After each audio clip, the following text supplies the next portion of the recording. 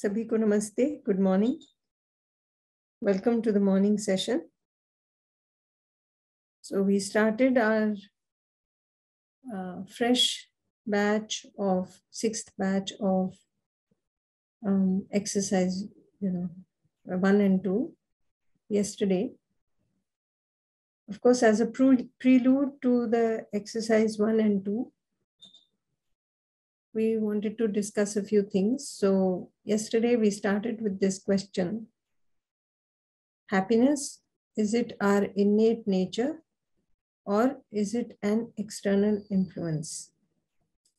And we had several observations from several people.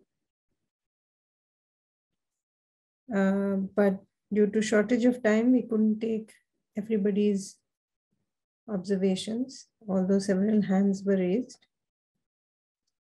So if anybody would like to give their observations now, we can do that. Otherwise, we'll move forward.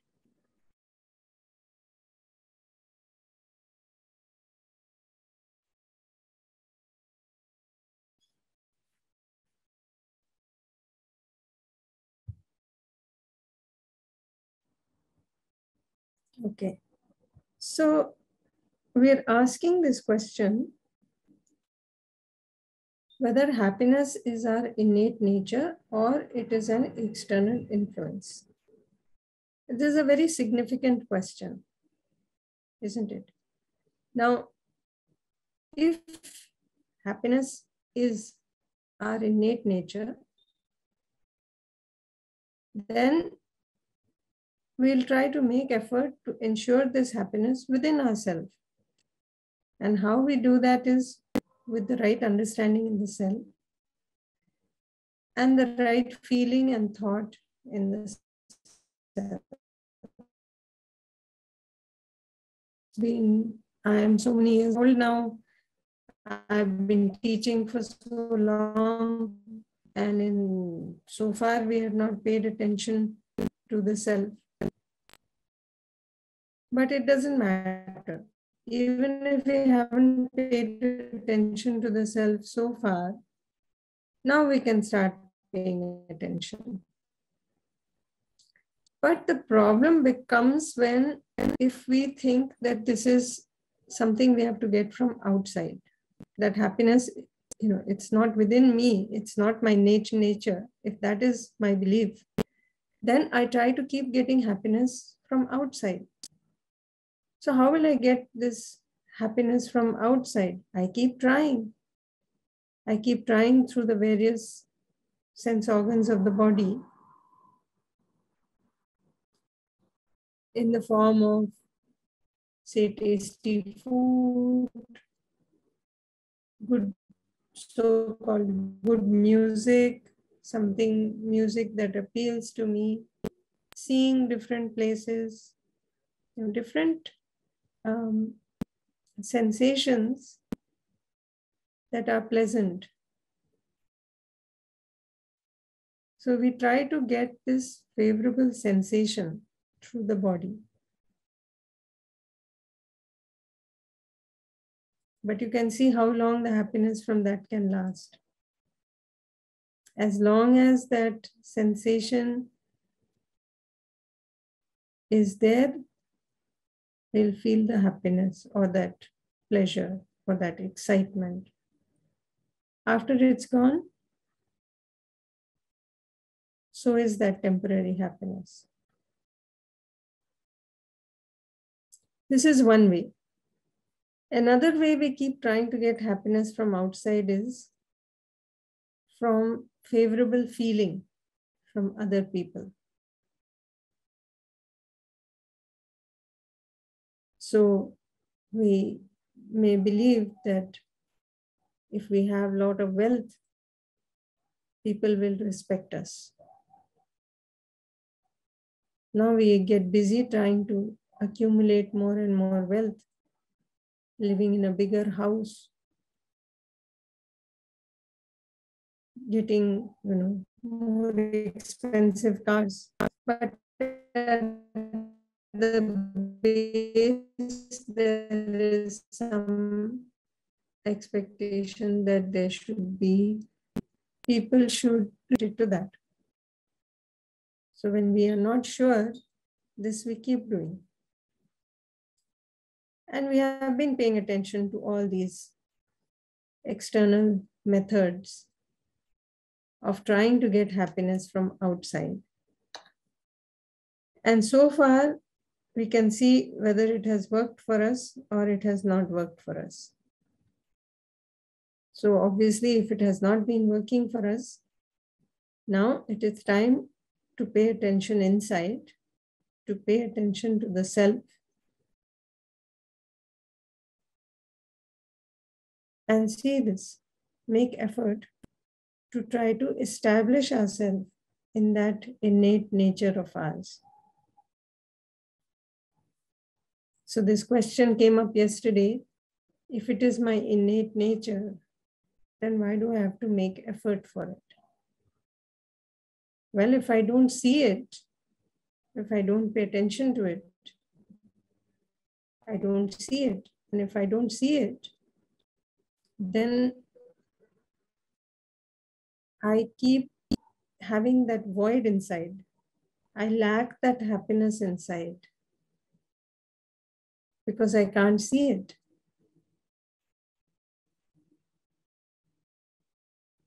And so I keep trying to find other ways in which I think that this happiness that I'm searching for will be there within me.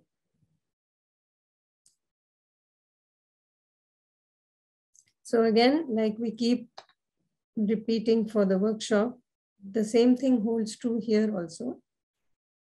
Whatever we are saying here, look at it as a proposal. Don't assume it to be true. But at the same time, don't assume it to be false also.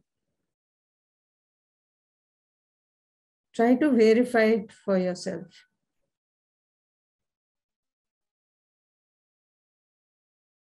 Forward these proposals, you can verify on the basis of your natural acceptance. And we have discussed this in the workshop also. What is your natural acceptance? That answer that you're getting from deep down within you, when you ask that question, right, you get an answer from within. That answer is coming from somewhere within you. You can call it your inner voice. You can call it your conscience. You can call it your pure self, your higher self. Many people may use different words for it. But the important thing is to be able to see it within ourselves. To be able to access it, to be able to refer to it from time to time. So we will put some proposals before you. You can try to verify on the basis of your natural acceptance. And once you have verified it, you also try to validate it through your experience. How would you validate it? You live according to it and you see, does it work? Does it not work? That you can verify whatever proposals we are putting forward. You can verify them on the basis of your natural acceptance. And so if we ask that question that we have asked several times before in the workshop also, what is naturally acceptable to you? A feeling of trust or a feeling of mistrust? You can ask yourself that question right now and get the answer from within you, isn't it? So if you can reply in the chat, so we can see this answer that comes from within is to have that feeling of trust. That is naturally acceptable to us. Now, if we have verified this through a natural acceptance, now we try to live according to it.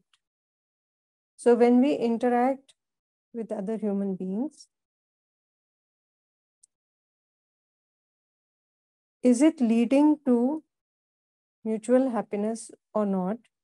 When I interact with the other person with that feeling of trust.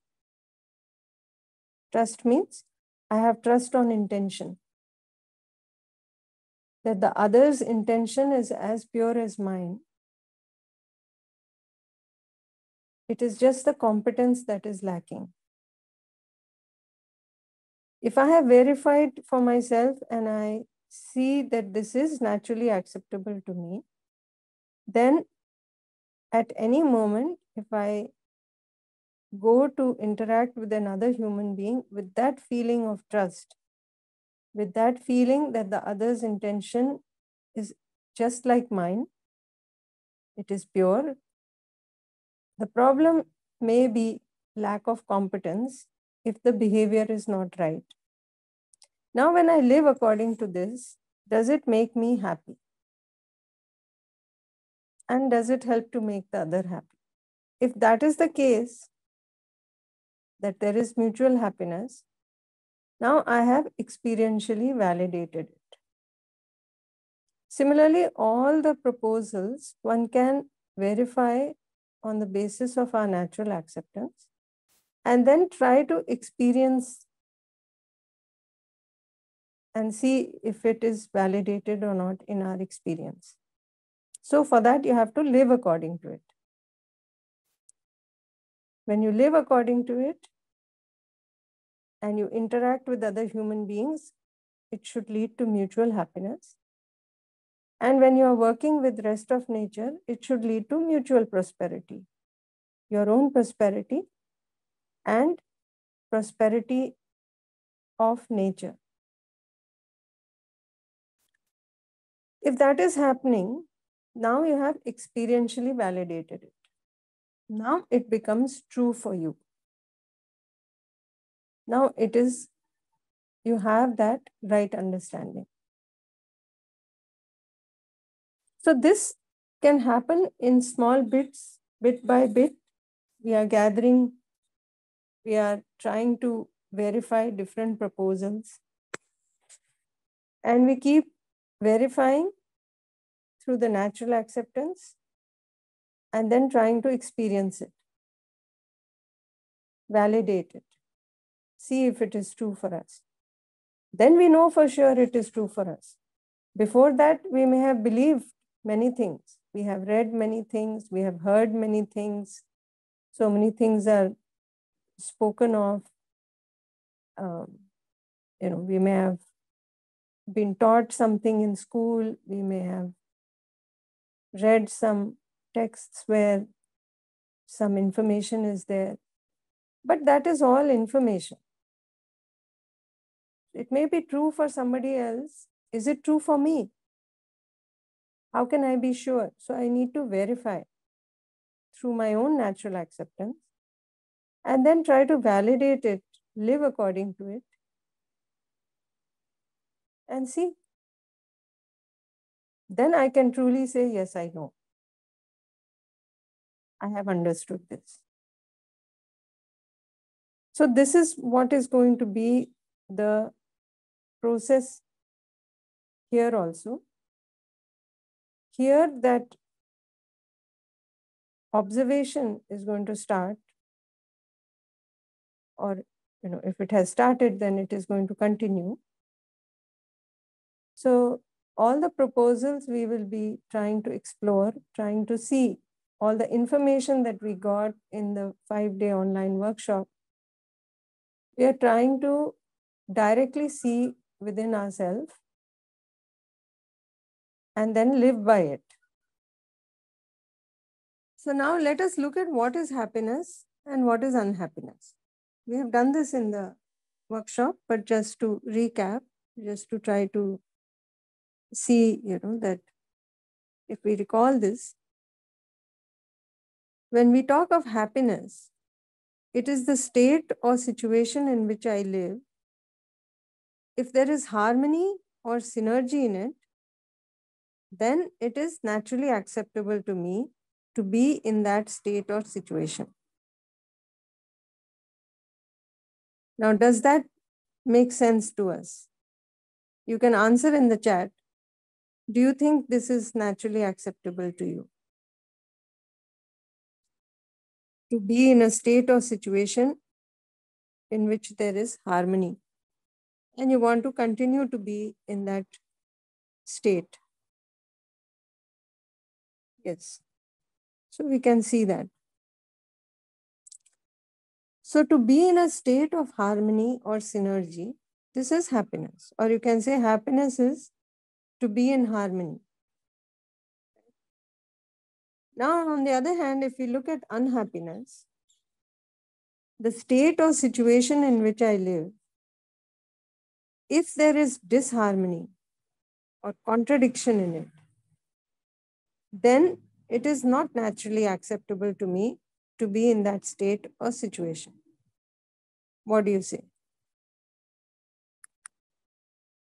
Is that true for you or not? Yes? No? That when there is conflict or disharmony, then it is not naturally acceptable to me to be in that state or situation. Yes or no? So we can see lots of yeses. So to be forced to be in a state of disharmony or contradiction is unhappiness. Or you can say unhappiness is disharmony. Naturally, it is not naturally acceptable for me to be in that state, but I don't know how to come out of it. So in a way, I am forced to be in that state. Then this unhappiness is there in me. Because of this disharmony within, this disharmony is unhappiness within me, isn't it? Next slide, Bhaiya. So we can say that happiness is to be in a state of harmony, and unhappiness is to be forced to be in a state of contradiction. Right? Any questions so far? We can take them, otherwise we will move forward.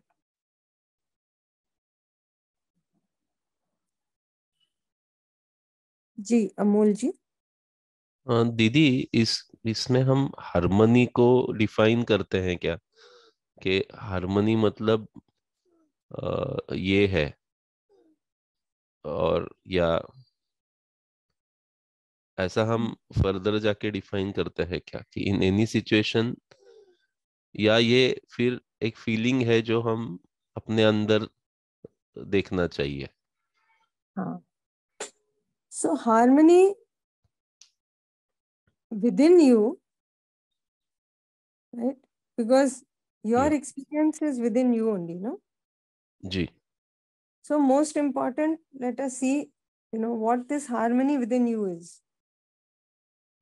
Ji. So what you really want to be and what you are, when they are aligned, that is harmony, isn't it? Wow. So what is your natural acceptance, what you really want to be, and what is your imagination, your desires, thoughts, expectations? If they are matching, then there is disharmony, there is harmony within. That harmony, when you experience it, you are experiencing that happiness. You feel that calm, you feel comfortable within. This is what is, isn't it? Yeah, Didi. Yeah. And when you are not able to be in that state, it's like you are forced to be in a state of contradiction. That is unhappiness. Yeah. Ji. So what is and what you want to be? Yeah. इसमें सुसंगति होना, ये. Yes. Ji. Ji. That you can see within also. Yeah. Yes. Exactly. Yes. Thank you. Okay. So moving forward, Bhaiya, next slide, please. So let us look at the sources of happiness. What kind of sources where we can get this happiness? So, like it was being mentioned, when things outside are like this, then we become unhappy. So let us see what are the possibilities, what are the sources, how we can be happy. So one is right understanding. Where is this right understanding? It is within me, in myself. Where is the experience of happiness or unhappiness? That is also within me, within myself. So when we say right understanding, we are talking about understanding the harmony at all the levels of our being. What are all the levels of our being? We are starting with ourselves as the human being. So in the human being, we are a coexistence of self and body. So in that self that is within me, there, if there is harmony, what we were talking about just now, that matching of alignment of what you really want to be and what you are, when that is there within me, then there is harmony within myself. With that harmony within myself, to understand the harmony of myself with the body, so that you can understand the harmony at the level of the human being. With that, to understand the harmony of the family, as a part of the family, because I, as a human being, am a part of a family. So to understand the harmony in the family, with that, to understand the harmony in the society and the harmony that is there in nature and existence. So you'll be able to see that, or at least we can see if it is naturally acceptable to us, to try to work for this. Here, there can be a definite completion point. That continuity can be ensured. That is possible. So this is a proposal. Whether we are able to see it now or not, that is a different matter. But we can keep this proposal open and try to sort of, one is verify through a natural acceptance, and then we will see if we can experientially validate this and see if it is possible. This is one method. With this right understanding, one can understand the relationships. And when we understand the relationships, we have the right feelings within us. So we talked of these feelings in the workshop: feelings of trust, respect, affection, care, guidance, reverence, glory, gratitude, love, all these feelings that are naturally acceptable to us. When we have these right feelings, we feel happy. Here also, we will find that there is a definite completion point, that continuity is possible. And of course, if that continuity is possible, we can see that this is a self-organization within ourselves. We are no longer dependent on the outside situation. So it may or may not be possible right now, but we'll keep it as an open proposal and we'll explore into this. Because if this possibility is there for us, then it makes all the difference, isn't it? Then within myself, I can have this source of continuous happiness, which I am searching for.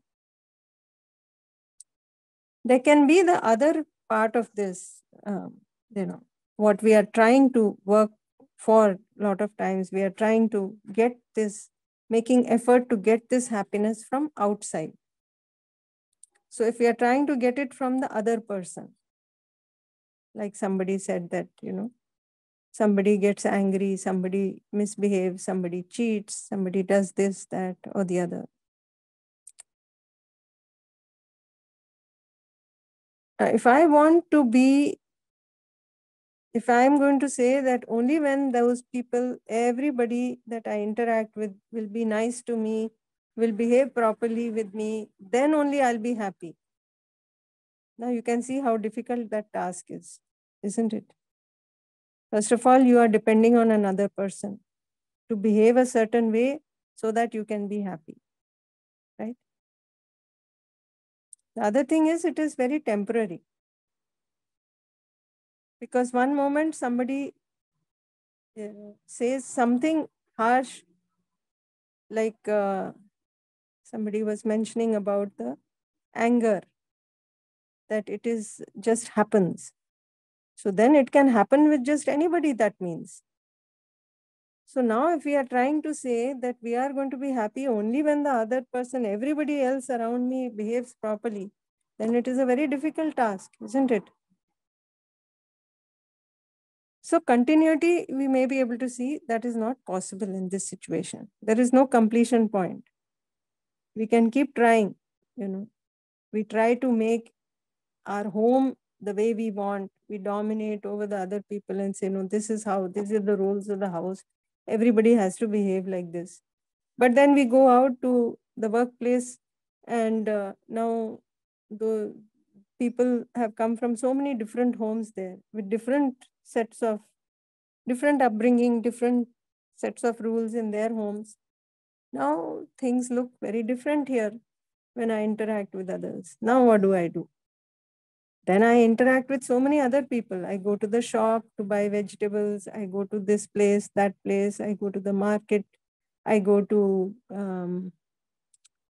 the train station. I go to so many places we can see, and so many places I interact with.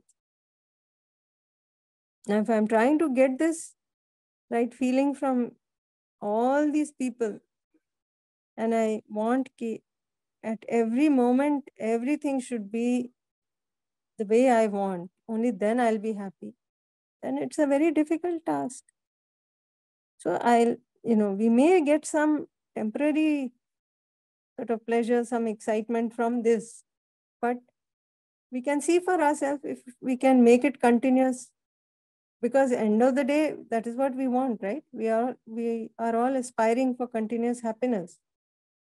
We can see that we want to be happy, but it's not working, no? So then we have to see. So this possibility seems temporary. Another method that we've been trying is through sensation, through the body, through the 5 sense organs, through sound, touch, form, taste, smell. Here again, we can see that there is a dependence on that sensation persisting, but the body is temporary. So, and all of these sensations, how long can they give you happiness? So we give that example of the sweet, right? You take the sweet in your mouth, you feel that sensation, that supposing you say, you take a rasgulla in the mouth and you experience that sweet taste. And you say, no, this gives happiness, no matter what you say. Now, how long does this happiness last? As long as that rasgulla is on your tongue, you feel happy. The moment it goes down the throat, now whatever it does for the body. Your taste that was giving you that happiness, is it there now? Yes or no? Can you answer in the chat? Once that rasgulla goes down the throat, that taste, is it there after it has gone down the throat?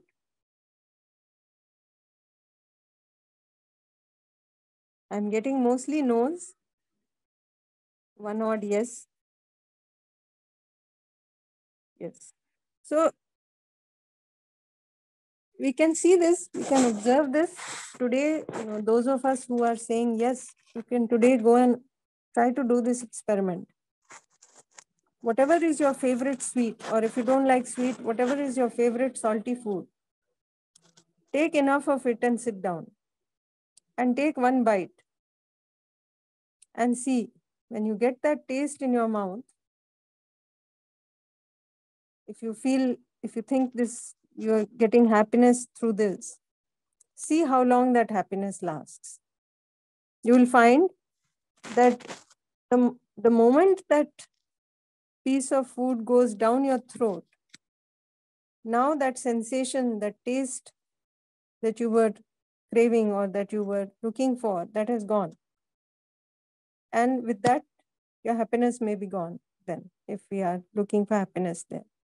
And so what do? We take another bite and another bite and another bite. What are we trying to do? We are trying to prolong that happiness that is coming from that taste, because it is so short-lived, it is so temporary. So we can all try this experiment and see, and maybe give our observations tomorrow, whether we could see this or not, that this continuity will not be possible. There will be no completion point. So these are some of the sources of happiness. And we are almost out of time. So what I'll do is we'll stop here. And like I said, we can explore this within ourselves, that, we can have this happiness through right understanding and right feeling within the self. We also try to get this happiness from others, through feeling from others. We also try to get this happiness through sensation through the body. Is it working? Is it not working? What is our exploration on it? We will discuss this tomorrow. So for today, we will try to explore into this. That is our task for today. And we can do that experiment also with the sensation part.